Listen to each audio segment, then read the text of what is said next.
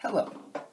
In this video, we want to determine the angular momentum for a particle on a ring that has this particular eigenfunction.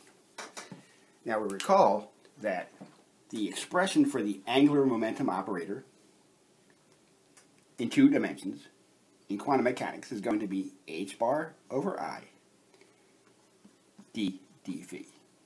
So we notice, at least formally, it bears a strong resemblance to the linear momentum operator.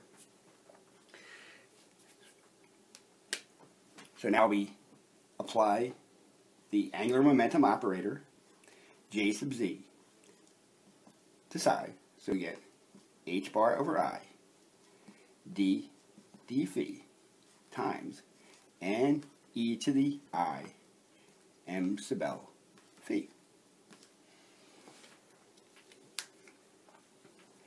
We can pull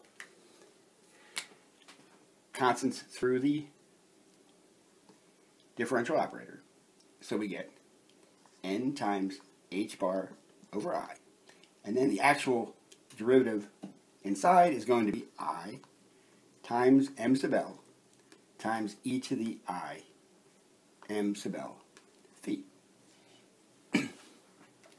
And we notice that i's cancel i's, so I drop out there, and we're left with m sub l times h bar, all times n e to the I m sub l phi. We notice two things. The expression in green is simply our eigenfunction returned, and the expression in front, m sub l h bar, is our angular momentum.